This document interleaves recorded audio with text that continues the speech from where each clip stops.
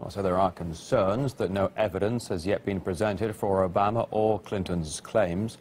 And not everyone's buying the allegations from sections of the U.S. establishment. For example, a number of retired U.S. intelligence officials have signed an open letter claiming the DNC emails were in fact leaked by an insider.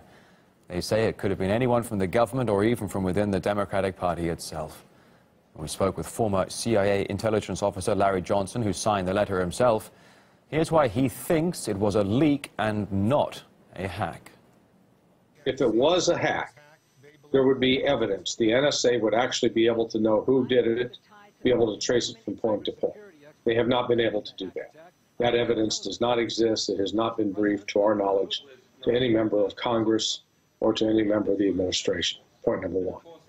Point number two, Julian Assange has testified, albeit not under oath, but he has insisted that he has not received this from any agent of the Russian government or the Russian government itself.